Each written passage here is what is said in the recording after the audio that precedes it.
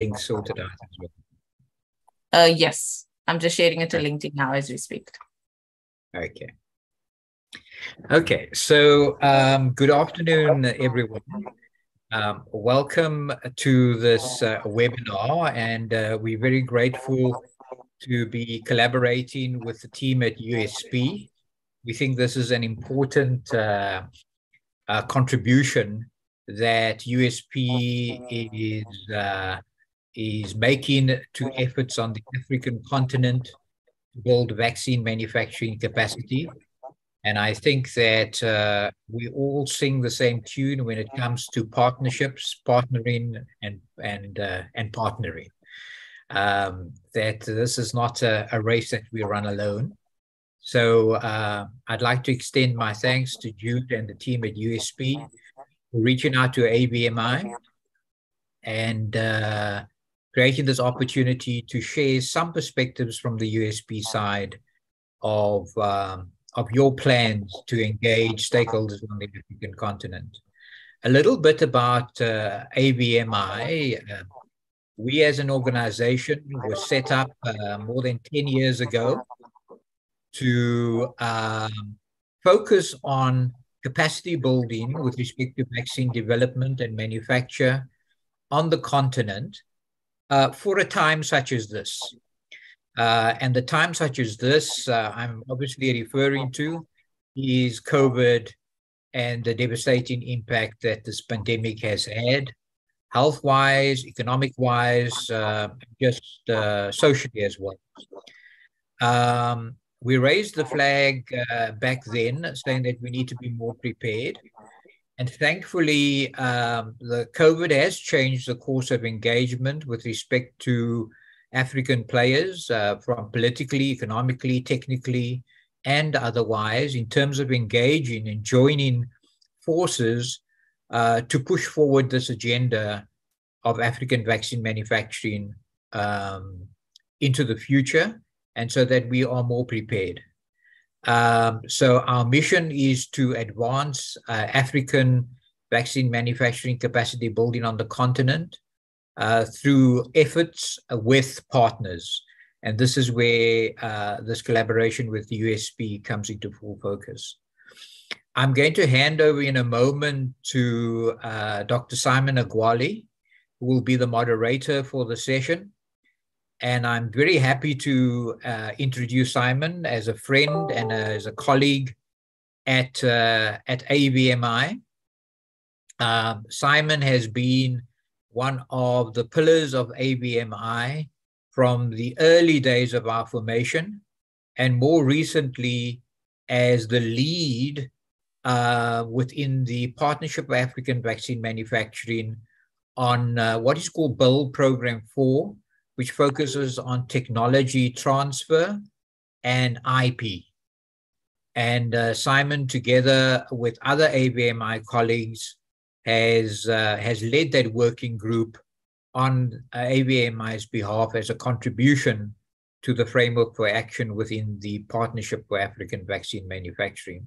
Simon is also the CEO and founder of Innovative Biotech, an American and Nigerian-based company focused on vaccine development and making great progress towards setting up vaccine manufacturing capacity in Nigeria as one of the key contributors to this capacity building effort. So Simon, without further ado, I'll hand over to you and warmly welcome the team at USP as well. Thank you very much. Yeah, thank you very much, Patrick, for the introduction.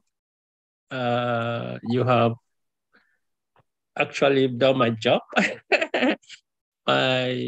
What is left now is to introduce Jude Nwokike, who we introduce his other colleagues, and then go straight to the job of the day. And then after the presentation, I mean, if you have any question, you can put them in the chat room. And then after the presentations, we will read those questions to the presenters, and then we take it from there. So, of course, this started informally with Jude. We had, this discussion, and then here we are today. That led him to travel to South Africa. I met with Patrick and the mRNA Hub and other organizations to discuss the possibility of having this workshop in December. So as a way of introduction, of course, Jude Nwokike is the Vice President and Director of the Promoting the Quality of Medicine Plus at the USP, where he manages USP's large and technical complex multi-layer group cooperative agreements between USP and USAID. He has more than 20 years of experience in strengthening medical product regulation and quality assurance systems. Prior to his current role, Mr. Nwokike served as the US FDA's liaison, working with the Center for Drug Evaluation and Research on the US President's Emergency Plan for AIDS Relief, called PEPFAR, which is an antiretroviral drug program. Prior to the FDA, he spent nearly 10 years providing technical support to countries in Africa and Asia for improving regulatory and quality assurance systems. He spent a decade in the pharmaceutical industry and also worked as principal pharmacist for the government of Botswana. Mr. Nwokike has served on International Expert Advisory and Review Committee, Professional Scientific Associations, and International Technical Working Group. He is the recipient of the 2020 IPS Medal Award, which is awarded by the Industrial Pharmacy section of the International Pharmaceutical Federation. So over to you, Mr. Nwokike.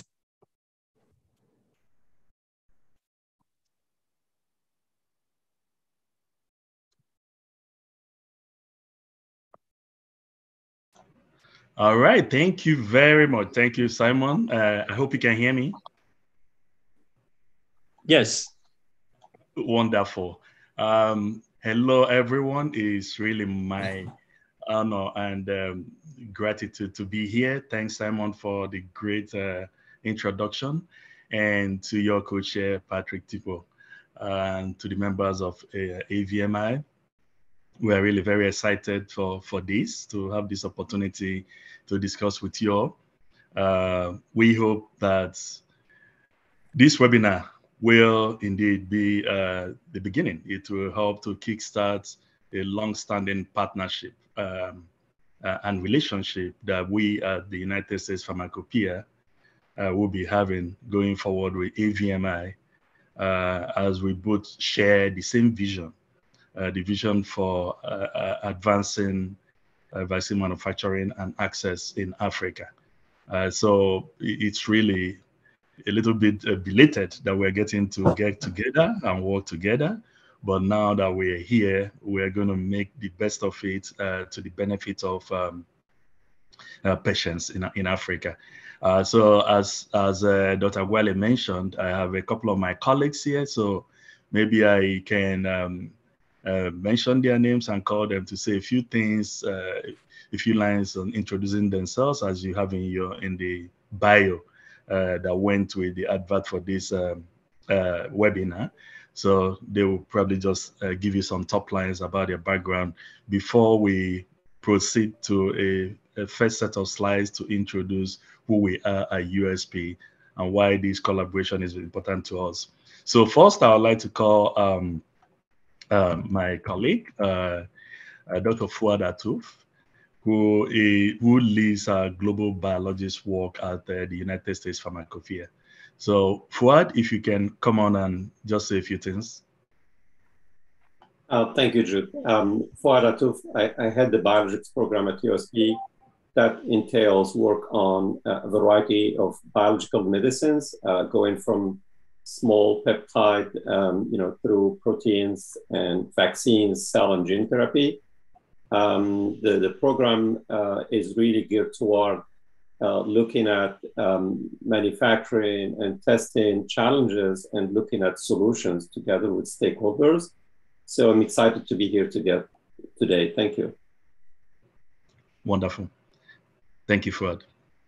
And next is to my colleague that really was essential in getting us together here today. Zlatka Kostova Lenard is the director for vaccines within the PKM Plus program. So Zlatka. Thank you, Jude. Hello, everyone. Very happy to be here. It's taken us, like Jude said, quite a long time to actually make this webinar a reality. Like Jude said, I lead the vaccines initiatives under the Global Vax program at USP.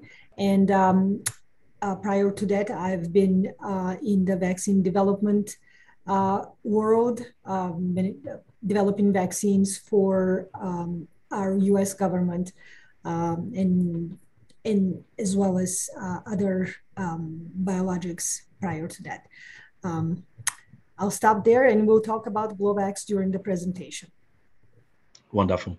And then last as one of our panelists is Dr. Frederick Meadows. Mm-hmm. Fred is a senior technical advisor at and leads our GMP team, CMC GMP team here at the PKM Plus program. Fred?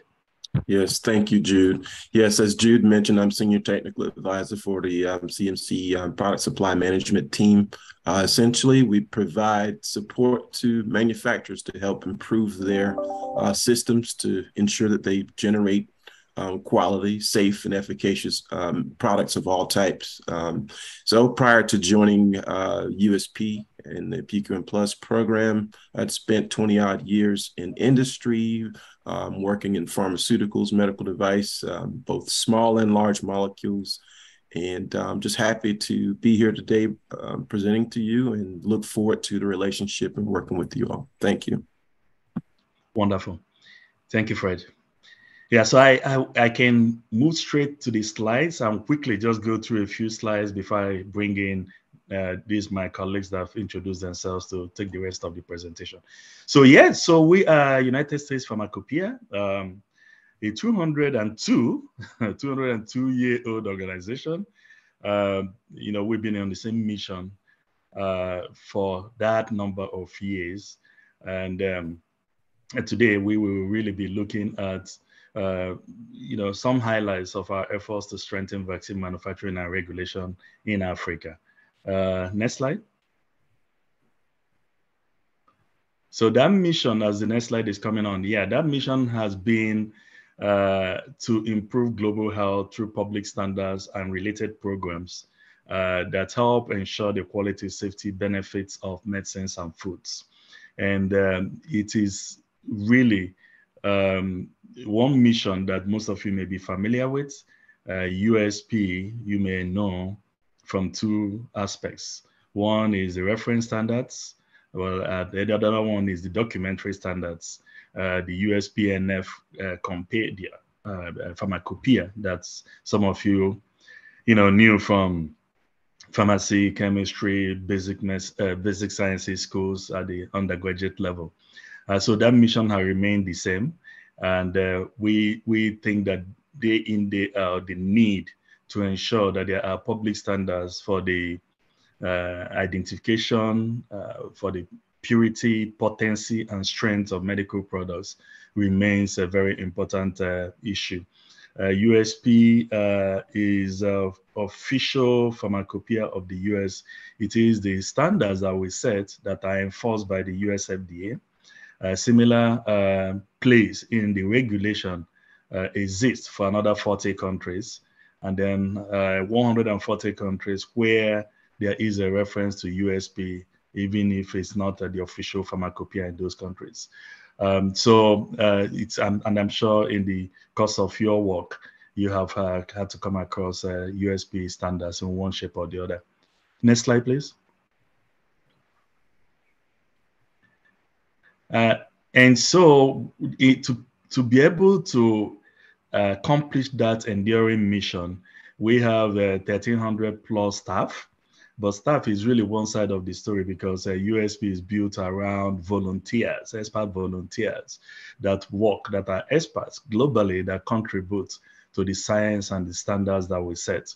But just looking narrowly on staffs alone, more than 1,300 working all over the world. I'll point your attention to 51% of these staff that within the Global Science and Standards unit or the division at United States Pharmacopoeia. So really a science-based organization, true and true. And then you have 10% of us coming from the Global Health and Manufacturing Services, which is the arm, literally the implementation arm of some of those USP standards. Next slide. And that implementation arm has been doing this work for 30 years, because this all started with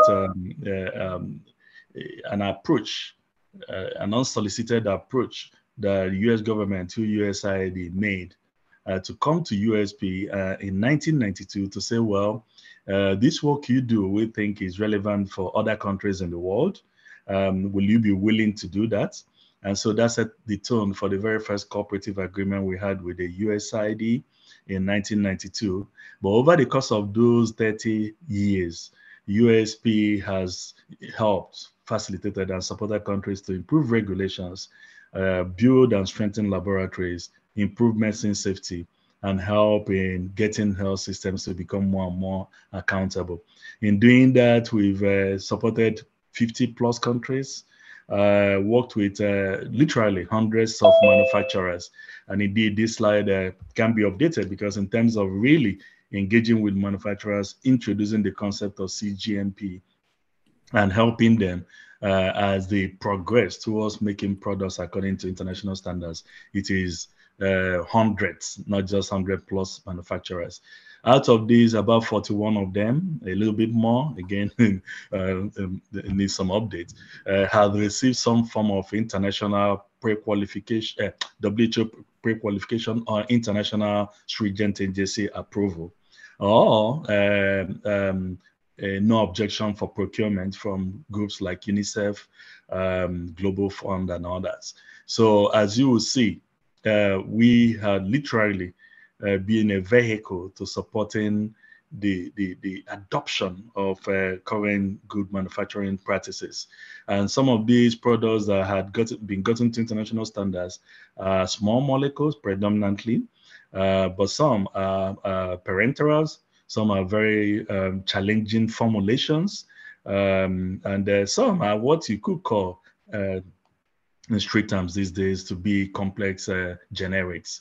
Our work in vaccines is also one that is getting hold, but prior to PKM Plus work in that area, there's extensive capability and background that USP have in work in that area that you hear subsequently in the course of this presentation. In terms of laboratory, an area that you all know a lot about us, more than I can state here, we have supported, again, literally scores and scores of laboratories to, again, introduce the idea that laboratories must have some level of evidence, some level of capability to generate test results that can be relied on for regulatory purposes, but as well as for ensuring that substandard and falsified medical products are kept at bay. So we have about 25 of those laboratories that have achieved the ISO accreditation 17025, and a host of others that have achieved WHO pre-qualification. Next slide. And in the course, one example of showing how this work happens in reality in terms of the technical areas or the domains of it is to look at the public health priorities that we address. And that is across COVID-19, some of them that we're just showing you now. COVID-19, supply chain resilience, harnessing and advancing biomedical sciences, as well as expanding regulatory capacity. Our work, most of the presentation today, will touch in aspects of this as we move along. Next slide. So in this slide, I wanted to just show you a glimpse of what we've done, particularly the non-vaccine ones for COVID-19 response. So you will see on the left side, the COVID-19 vaccine handling toolkit, which was essentially a work that we did to ensure very early in the epidemic and upon the the emergency use authorization that was granted to Pfizer BioNTech mRNA vaccine to ensure that there are no doses that are lost due to dead space or challenges health workers may have in administering the vaccine, and also to address potential quality issues, particularly beyond use date and others. A very great resource, highly valuable at the beginning of the pandemic and still valuable today. In the middle, you see the USP methods to assist in detecting substandard and falsified, particularly falsified remdesivir. As you all know, became one of the very first early COVID-19 therapeutic that was put out, and USP was able to work with Gilead and develop some very basic methods. Definitely this isn't a monograph, but it was some methods. Interesting, methods like IR spectroscopy, UHPLC, and the NMR technologies that can help to identify falsified remdesivir. And lastly is hand sanitizer, where you all know at the beginning of the pandemic a lot of issues and concerns about how to compound and formulate alcohol-based hand sanitizers. Next slide. And so this might be my next, as we make the transition, essentially to really say in the midst of all that within USP, there's a program that really helps to implement it, and more so even some of the implementation work that will happen in Africa, which is the Promoting Quality of Medicines Plus program that I lead. We have a shared vision with USAID to sustainably strengthen medical products quality assurance systems in low-income countries. Supporting vaccine regulation and manufacturing is a critical part of that. Next, and I guess the last, all right, or here I transition it over to my colleague, Zlatka. Thank you, Jude. I will be talking to you about specifically the work that we've been doing the last several years on strengthening the vaccine manufacturing and regulation in Africa, and it falls under this PQM Plus program that Jude mentioned, which is funded by the U.S. Agency of International Development. Can we get the next one, please? So this is just a quick overview of our vaccine ecosystem. We strive to take an integrated approach to addressing global health issues. And basically, like for everything else, and like Patrick noted at the beginning, the COVID-19 pandemic has been also a trigger for us to refocus our attention from the small molecule world that we've been, historically been involved in, to ensuring the quality of vaccine and biologics products as well. And we basically, these three gears represent our three main areas where are working in an integrated fashion to deliver our goals. One is global biologics, and that is the group that Fouad will be talking more in detail later. They set the best practices and analytical procedures for the manufacture and quality testing of products. And then we have the global health programs. And under the global health programs, as you can see on the right-hand side, the top one in blue, PQM Plus, is this USAID-funded program that Jude mentioned and I work under. And in addition, we have a non-USAID-funded part of this program, which also allows us to do even more work, donor-funded work, extending, our capabilities to bridge gaps and catalyze interactions with manufacturers, NMRAs, laboratories, and other international organizations. Next, please. So in doing this, our work, we, again, as a science-based, a scientific organization, we take a science-led approach. and strive to bridge the needs and find solutions through understanding of the challenges that may be unique to each area, geographic area that we work in, and also catalyze the implementation on knowledge of the gaps of the low and middle income countries. And this below represents kind of like the overall areas where we work under, a lot of work under infectious diseases. This has been going on historically. Of course, antimicrobial resistance is something of concern. In addition, you know, education and thought leadership for any kind of products and technologies and new things that are happening in the realm of medical products, and then manufacturing laboratories and regulatory systems, which we'll speak about in a little more detail in a little bit. Can I take the next one, please? So we do not work in isolation, and we most definitely work under the PAVM framework. As we all know, the African Union has set a goal to increase the vaccine manufacturing on the African continent to meet 60% of the demand by 2040, and has mandated PAVM to develop a framework of action to execute this. This framework of action lays out the key interventions that are required to enable the development of a sustainable vaccine manufacturing industry in Africa, and including the establishment of these of the regional capability and capacity centers to support talent and critical skills development. And they've under this, they've developed 8 bold programs to support the vaccine manufacturing ecosystem. And so our work kind of falls primarily under the regulatory strengthening, the technology transfer and IP, as well as the research and development and talent development areas of these 8 bold FFA programs. Next.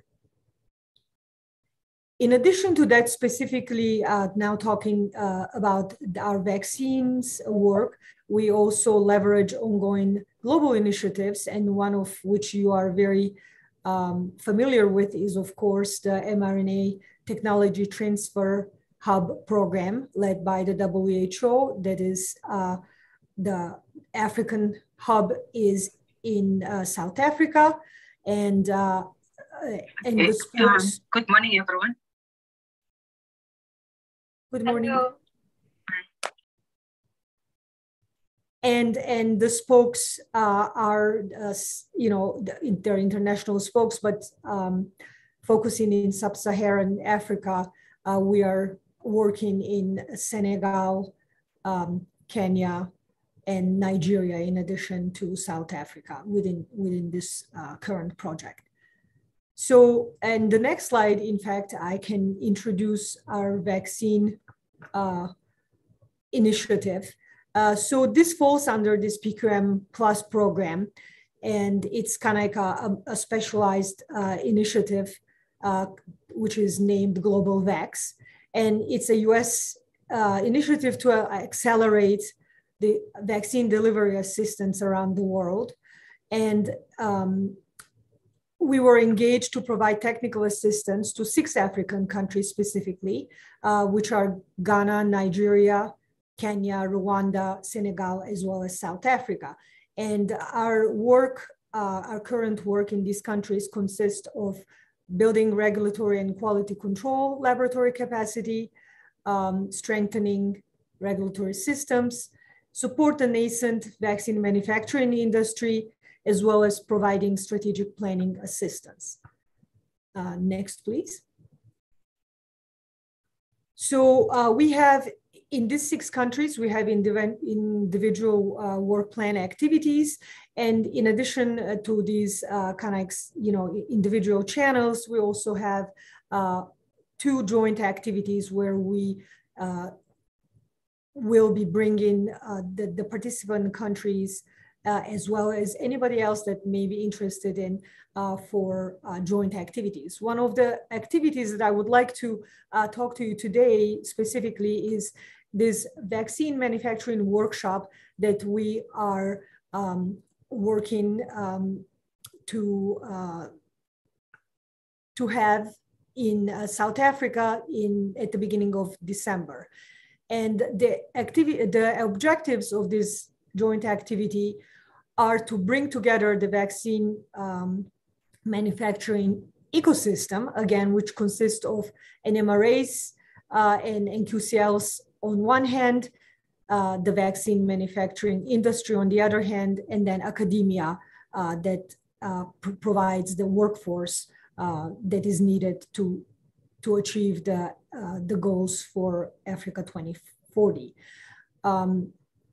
So this workshop is also intended as a forum of engagement and networking between these different stakeholders and advance the objectives of the WHO-supported mRNA hub.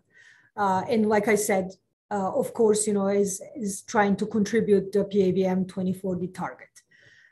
Can I take the next one, please? At a very high level, this is the workshop agenda for this workshop. It kind of, we look at it in three parts. One part will be really providing an overview of vaccine development and manufacturing with lectures by subject matter experts that will take us through the end-to-end from the vaccine development through manufacturing and dossier preparation and submission. The emphasis will be on mRNA vaccines, but that is not to say that the rest is not being covered. We'll be looking at GMP, of course, technology transfer, the analytical development, the phase-appropriate development, and the phase-appropriate then regulations on the NMRA side. So we're trying to make it as a comprehensive, fundamental workshop for anybody interested in seeing the vaccine development and manufacturing process as a whole. We also have a component that will involve in case studies with real-life case studies presentations by the workshop participants. The intent here is to give the forum to the participants, the African participants, whether they are the NMRAs or the industry or whoever has an interesting case to bring to and this will be like small working groups. Really, the intention is to just provide a way for brainstorming in a very neutral area by bringing the NMRAs and the manufacturers together. And here is where we would be interested in hearing from any of the webinar participants, if there is any interest on your side to join our case studies and join the workshop. And then the last part is, of course, the networking. Again, like I said, the overarching goal of the workshop, in addition to the technical aspect of providing the foundations of vaccine development and manufacturing, is this networking and an advocacy component where we'll discuss and review a biomanufacturing competency framework that we have started developing in partnership with the University of Purdue University in the United States, and also have discussions about the possibility of a formation of an African community of practice that with the intention that this would be housed under the regional capacity and capability development centers. And the goal is to facilitate the establishment, again, of collaborative and sustainable working relations among the participants in the continent. And next one is our brand new beautiful banner that advertises this workshop. I should note that participation is free. In-person participation is possible, but we are limited in space. So if anybody is interested, please get in touch with us sooner than later. but we are also going to be live streaming the entire event. And so because we realized that, not really knowing what the size of the interest from the industry side or even on the academia side is. So this is we're hoping that this would be the first of many more interactive workshops in the future.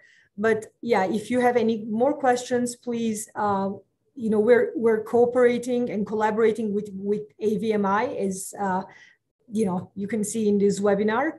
So please reach out to them and they will contact you with us, or you can directly register at the link provided here.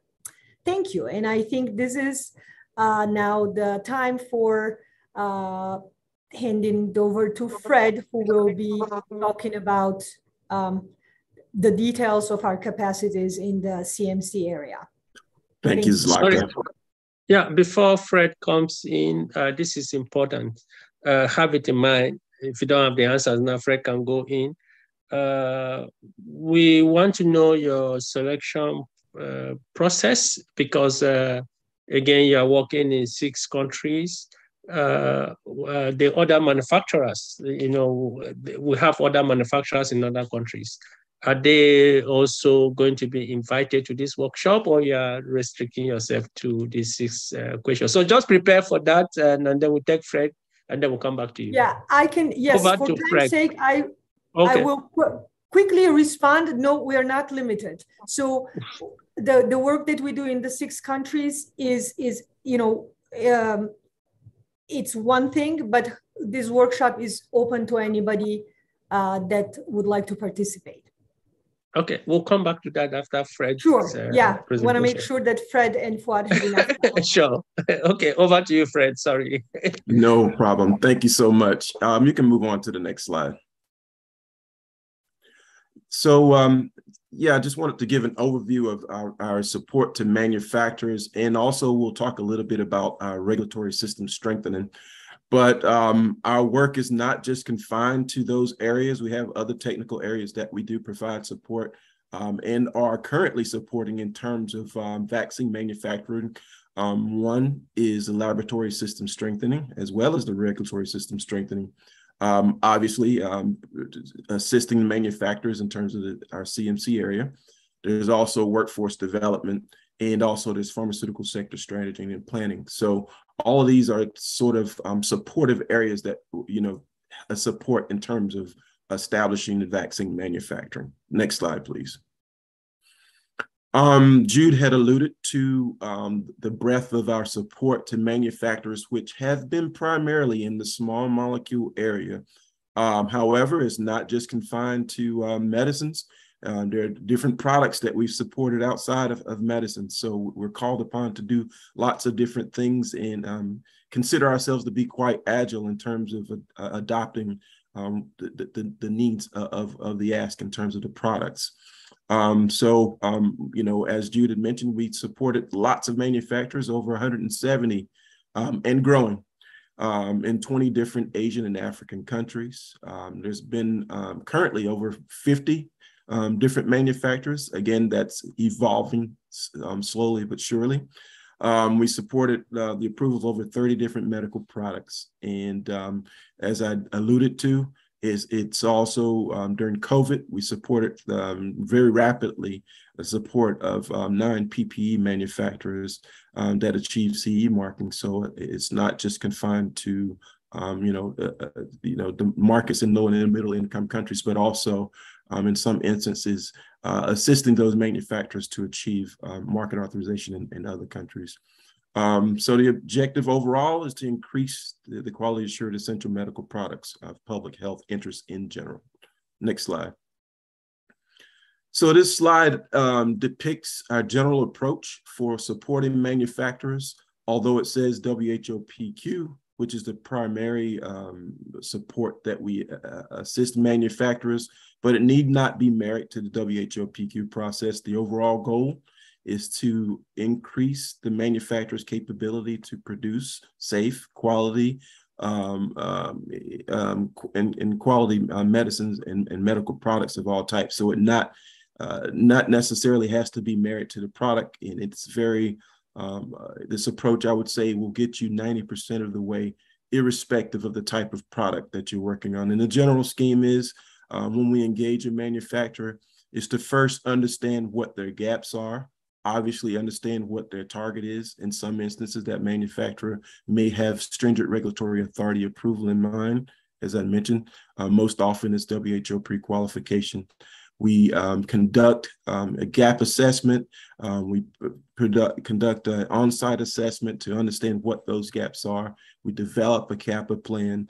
And for essentially the entirety of this technical assistance we provide to the manufacturer, it's about closing those gaps and also getting a commitment, a firm commitment from the manufacturer on the approach and the timelines, et cetera, for closing those gaps in order to reach WHO pre-qualification or other regulatory authority approvals, local regulatory approvals, et cetera.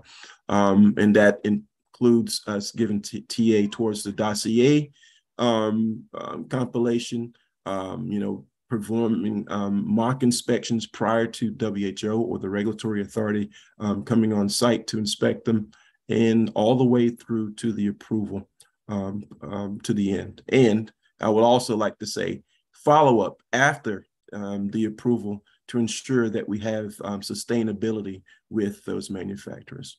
Next slide, please.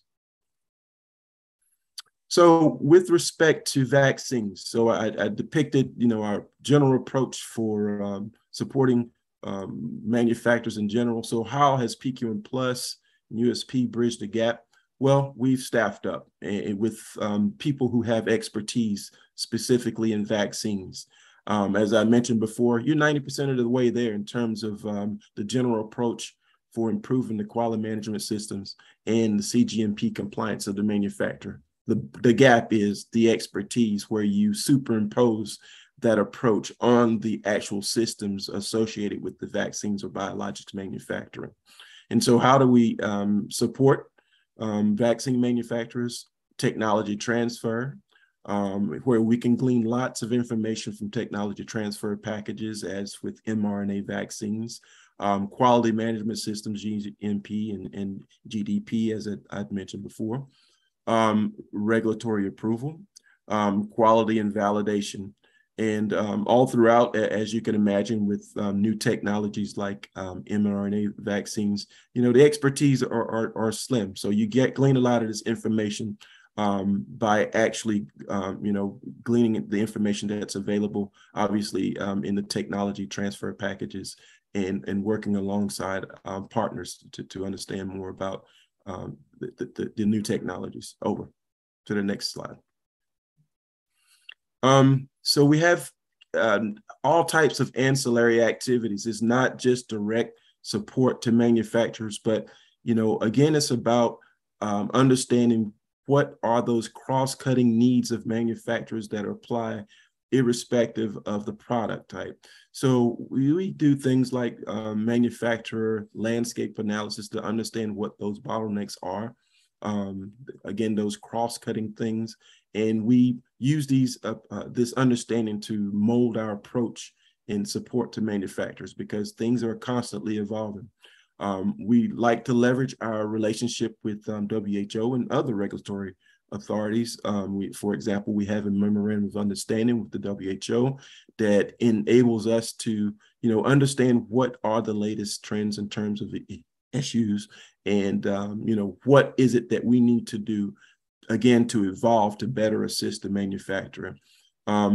Obviously, with the breadth of manufacturers and understanding that we've gleaned from the support, we have that data that we look upon to improve our work with the manufacturers. And again, those gap analyses are very telling of what are the issues of the day. And ultimately, what this does for us, it allows us to be more agile in terms of working on projects like vaccines, advanced manufacturing technologies, risk-based inspection, et cetera. Next slide, please. Obviously, there needs to be a strong regulatory system in order to support vaccine manufacturing. We have a rich history in terms of supporting regulatory authorities to improve and increase their maturity level, and using those non-GBT functions as kind of our guidelines in order to provide that support to regulatory authorities. One missing area that, obviously if regulatory authorities have not dealt with vaccines is the lot release. So that's an area that we're providing lots of support at the moment in terms of lot release. We're helping regulatory authorities with that in terms of their NQCL capabilities to understand the process and giving them hands-on, technical assistance in those areas. Next slide, please. Okay, so this just details the lot release process. First, the manufacturer summary protocol needs to be reviewed by the NRA and the National Control Laboratories. Before release of the vaccine, there needs to be product consistency. And where the NCL does not have consecutive lots, there needs to be an interpretation of the information, for example, yearly product reports. And in the case of imported vaccines, any lot release certified issued by responsible NRA from the NCL from the producing country can be used. And there's a need for independent testing, and it should be carefully considered in the establishment of lot release procedures. Next slide. Some key elements of lot release is all vaccines must go through the lot release program. And some of our activities include capacity building, as I alluded to, and product quality assurance program, and post-market activities, as Zlatka had mentioned a little earlier, and improving coordination and collaborate between the stakeholders to improve the NMRA's capabilities for lot release. Next slide.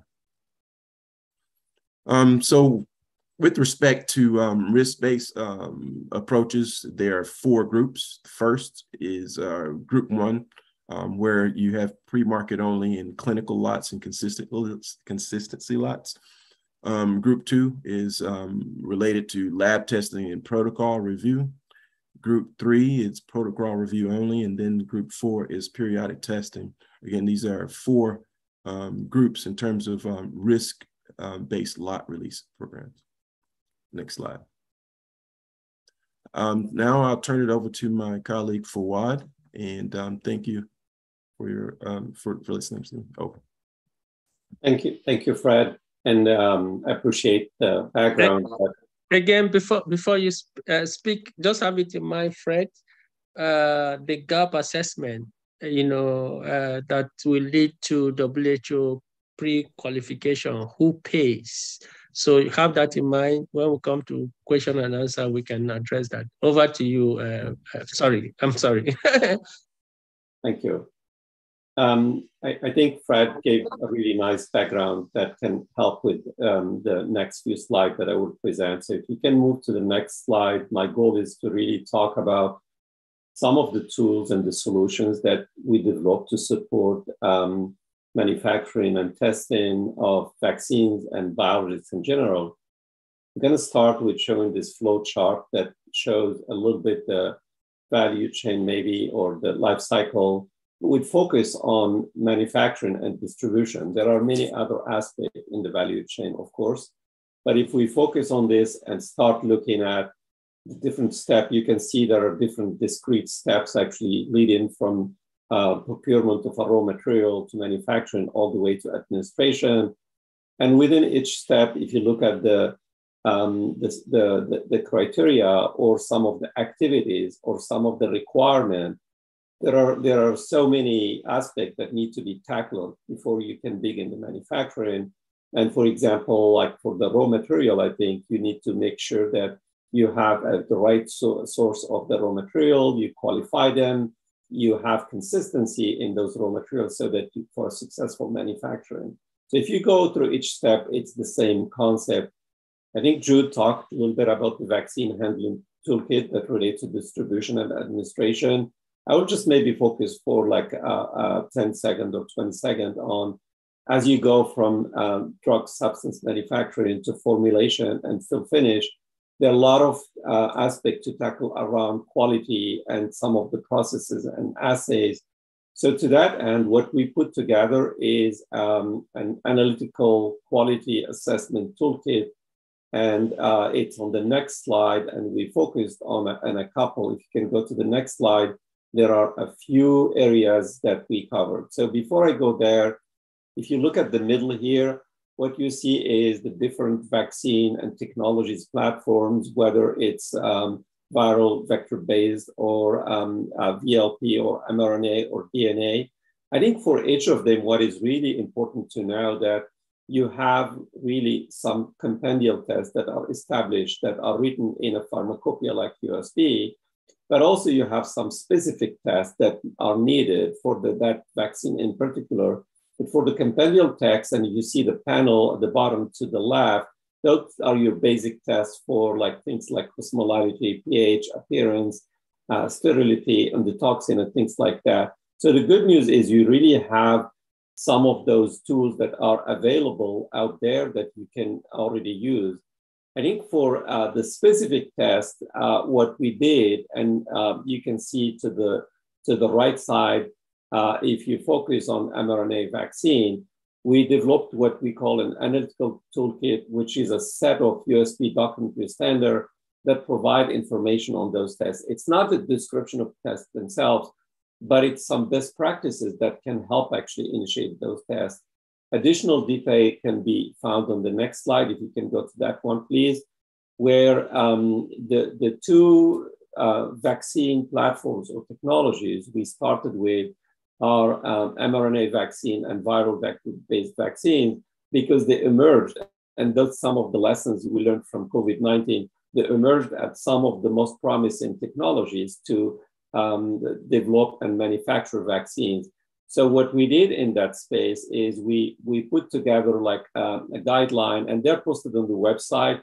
And the mRNA guideline has been posted a little bit earlier, the viral vector-based vaccine only in recent months. And we use that as a way to engage with stakeholders, such as this group of stakeholders, and get their feedback on how to improve the methods or what are the potential challenges with executing of those methods. If you look at those guidelines, which you can find in the link that I've provided here. Just one thing to note that like on the mRNA vaccine guideline, in the last 5+ months, and the comments from more than 30 organizations. And some of the major comments relate to even asking for additional tests, because the initial guideline focused on the bulk substance. And one of the requests that came up frequently in the comment is to have additional information on the drug product, so the finished product with the LNP. So if you can go to the next slide, I want to just discuss maybe a little bit the mRNA to say that what we learned from COVID-19 and from mRNA, that also the mRNA type of technology has been actually explored for a number of infectious diseases, not just SARS-CoV-2, but also Ebola, Zika, and RSV. And each time it focuses on a target protein, a surface protein, or a protein of interest within that virus. And I think that just offers really a nice actually approach where you can use the same technology and the same platform and develop vaccines for other infectious diseases. One of the things that emerged also is, as I mentioned, formulation. Lipid nanoparticles have emerged as an effective vehicle to deliver COVID-19 vaccines. And it's been explored for other vaccines, but also for other therapeutics. Does it help or address all the issues with delivery? I think the answer is probably no, because aside from those lipid nanoparticles, other element component of the formulation, such as buffers, antioxidant, non-reducing free radical scavengers, they all can be used to improve the stability of the mRNA therapeutic. So there are great opportunities. They come with challenges, but I think with the tools that we put out there, I think there is really this framework where we can work together on getting this type of therapies to people. You can move to the next slide and trying to wrap up. I just want to highlight that the work that we do on vaccines is part of a broader strategy at USP for biologics. And you can see that from a class of product, the focus, and I'm using just here examples, is not just vaccines, but also oligonucleotides, cell and gene therapy, proteins, monoclonal antibodies, and other type of product. And I think one of the really like advantages that we have is once we have those technologies for the analytical testing, for example, if you establish some of the technologies for testing for proteins or for cell and gene therapy, some of it is really applicable to vaccines. Like if you have a nucleic acid type of method that is established to assess quality of a viral vector used in gene therapy product, well, that same type of approach can be used with some adjustment and some optimization, and it will be adjusted to some of the vaccines that are using viral vectors. The same thing with other, quality attributes. So I think the notion is what USP is doing is really like developing standard solutions that cutting across different type of product with some common tests that apply. Also, I think at the bottom of this slide, what you see is not specific to classes of product, but more those cross-cutting issues like microbial assessment, impurities, data analysis related from genomics. So I think this whole like landscape or ecosystem at USP allow us actually to make more impactful work on the vaccine side. You can go to the next slide, please, just to maybe wrap up here. To say that success for us, like for to support our mission impact, is really to have those tools and solutions in the form of standards to cover different type of product. But that's not the only thing that is relevant here. In addition to having the standards, really make sure we use those tools to promote and to do training and to collaborate with other organizations to do some tech transfer that have been mentioned earlier by my other colleagues, and make sure I think we use the work that we have to advocate for quality of vaccines and therapeutics in general. I think I'll stop here and go back to Jude or Simon. And yeah, that was my last slide. Thank you. Well, thank you very much, the USP team, for this very exciting presentation. What we can assure you is that the recordings will be actually sent to all the manufacturers and intending manufacturers on the continent. So to do that, we need to address some key issues. The first is Zlatka. I mentioned earlier the workshop that is coming up in December in South Africa. Again, like I said, from what Jude presented, you will be working in 6 countries, and we have manufacturers in other countries as well. So what is your selection process and the physical meeting that is going to happen in South Africa? Are you going to finance or fund all the participants? And how many participants are you going to fund? And what is the selection process? So that is, very important to know. And then for Fred, again, manufacturers, we want to know, you will help them to get to WHO PQ. So who pays for, you're going to identify the gaps, and then you see how to address the gap to help the manufacturers to get to WHO PQ. Who pays for these services? So it's important for us as we are sending this recording to manufacturers, because of course they will be independently contacting you to help them in the whole process. How does USP operate? Who pays for those services over? Thank you, Simon. I'll take the first question, and that's a very legitimate question to ask. So in terms of the selection process of the 6 countries, as Jude mentioned, and I reiterated, this is a donor-funded program, PQM Plus, with USAID funding. And so the selection of the 6 countries that we have this in the Global Vax Initiative, it's driven by USAID. And again, this is an initiative with a defined period of performance, but that doesn't mean that in the future it is going to be limited to these countries, and anything is possible in the future. We're always positioning ourselves in a way that we can be in fact impactful in as many countries as possible where we are needed, where our services are needed. As far as the workshop goes, so again, it's the participants that we are able to fund under this program are limited to about 30, 35, and that selection process has been more limited to NMRAs and QCLs, because one of the main things that we're doing under this initiative is strengthening the regulators and the laboratory testing, the QC testing capabilities. Now, having said that, so when we say that the participation is open, the funding is not there for us to be able to fund any additional participants, but we may, through other means, be able to fund or facilitate the participation of others.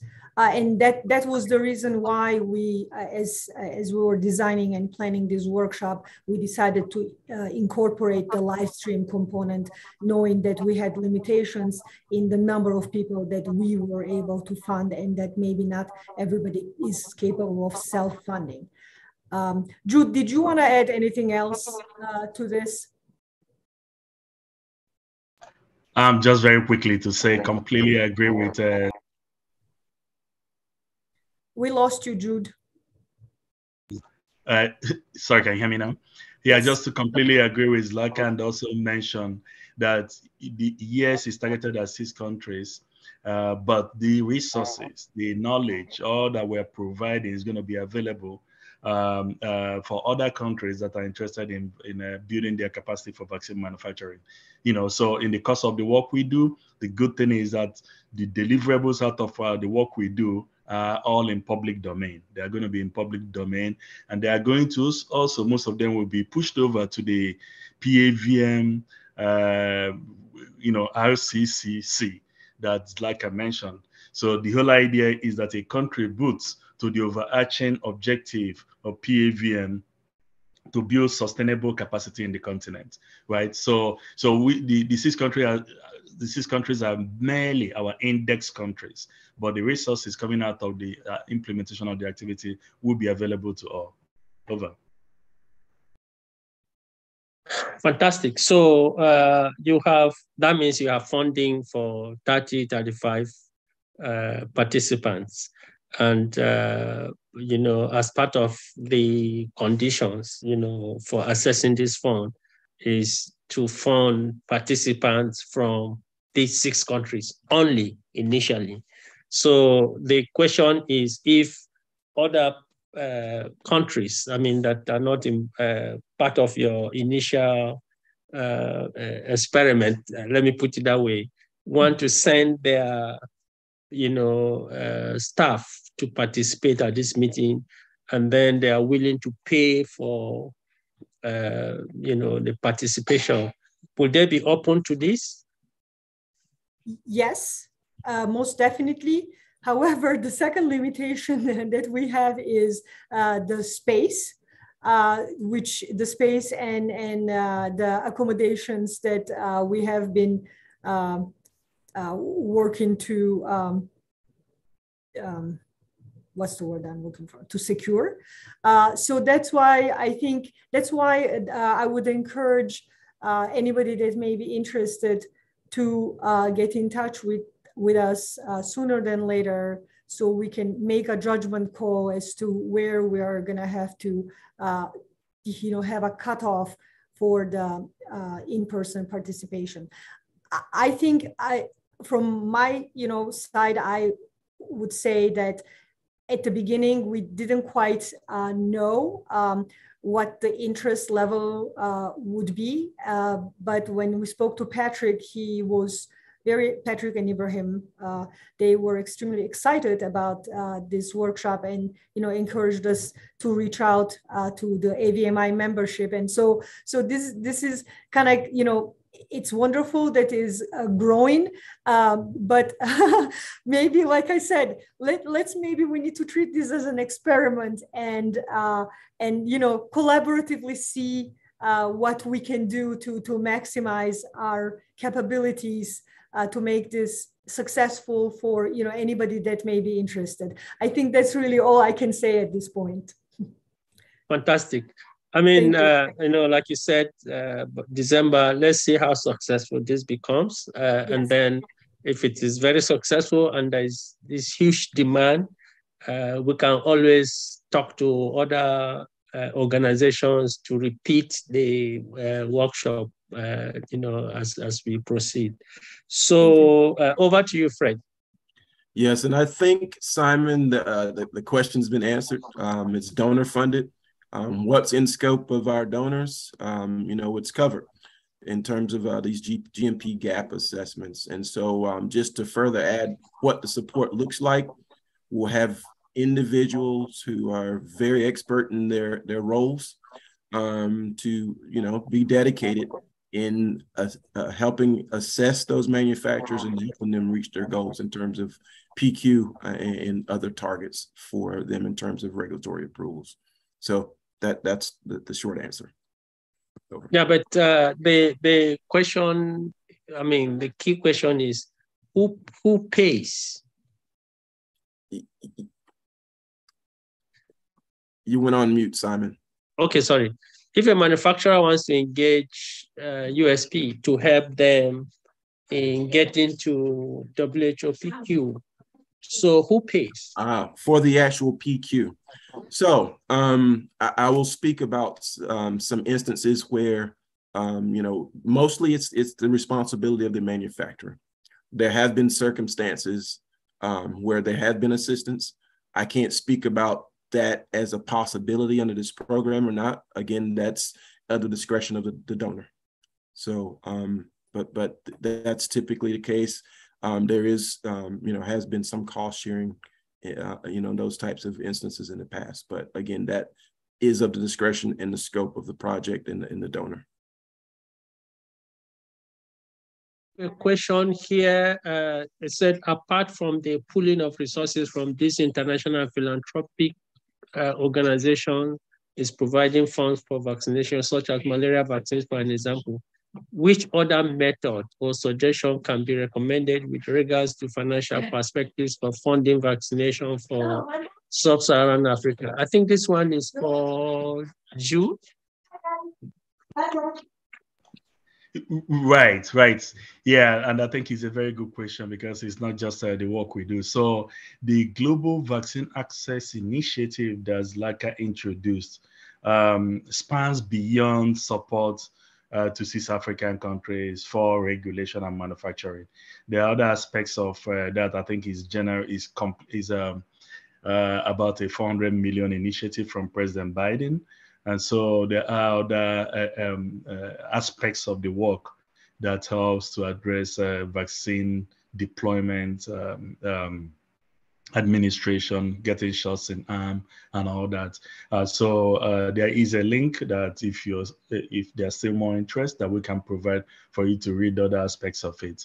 But I think one thing that is very clear, and you all know the background to this, is the extent to which Africa was not able to access vaccine much earlier in the course of this. So this is an opportunity now to build a broad based capability.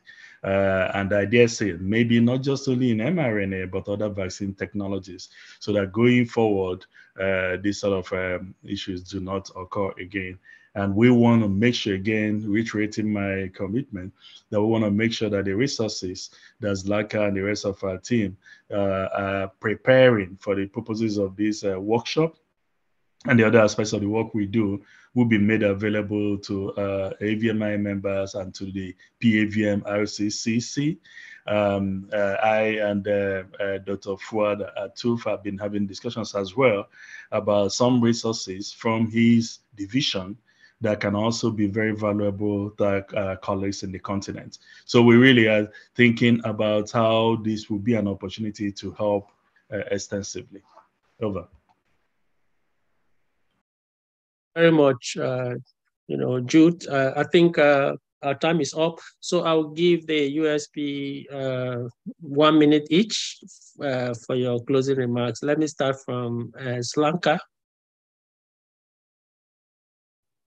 Of course, yeah. Thank you very much, Simon. Yeah, I'm very happy. Like I said at the very beginning, it has taken us several months after our initial discussions with Patrick to make this webinar happen. I'm glad that we're here today and we're able to share with you some, at a very high level, of course, some of the work that we do on global health issues. Thank you very much for everybody. Great. Frederick? Yes, I'd like to thank everyone for giving us the opportunity to speak to you today. And obviously, we look forward to working with you in the near future. We're living in some exciting times, exciting technologies, and we have a staff that's ready to, assist in this effort. I think we're making history together. And just look forward to working with everyone. Thank you. Over. Great. Phil? I hope I pronounced it well, Phil. Thank you. Thank you again for the opportunity. I hope I gave a very little overview of the work we do. And that work is really behind supporting the technical assistance that my colleagues from PPM Plus actually are champions actually in those areas. I think I see our role as helping with facilitation and adoption of these new technologies. I look forward to working with everyone on this. Thank you. Fantastic. And finally, Jude. Well, thank you so much. It's really finally a dream come true to have this session with the AVMI. And under your co-chair and leadership, Dr. Agwale and Patrick Tippoo. We are really very excited. My colleagues and I really are poised to be of as much help as we can, primarily through PKM Plus, but beyond, even beyond. So hence, we were able to have Dr. Fouad Atouf to join us so that you can get a feel of the extended capability we have within USP in working in biologics more generally. But I think as far as the Global Vaccine Access Initiative, the Global Vaccine implementation, we see you all as partners. And we want to really invite you to work with us to succeed. So thank you so much. Thank you very much. You can be rest assured that, like I said, the recordings will be sent to all manufacturers, and we'll be very happy to work closely with you to organize this event in December. Again, apart from the participants, I think it will be important to have either the CEOs of all the manufacturers and potential manufacturers on the continent to be at that meeting so that we can have that high-level meeting because, as you know, vaccine manufacturing is all about quality. And then working with a reputable organization like yours will be a plus for the manufacturers and for the continent so that we get it right. from the beginning. So we look forward to that event, and please always count on our support, to make this happen. So thank you very much for your time. I know USP is early. You woke up 5 a.m. here to be part of this. We appreciate the sacrifice that you made to give this presentation. So thank you very much. And then we look forward to working with you. Bye. Thank you. Thank you very much. Thank you. Bye. Have a good day wherever you are. Thank you. Bye, everyone. Bye-bye. Bye. Bye.